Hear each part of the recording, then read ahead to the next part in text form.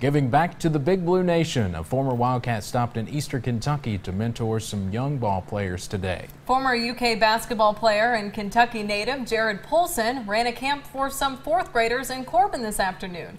He spoke to the players and their parents before running through some drills with the kids. He says it's sometimes more inspiring to him than it is to them.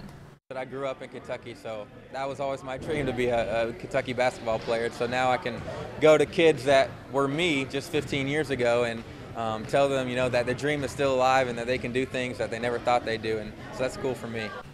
Polson has family in southeastern Kentucky and says he always enjoys visiting the mountains.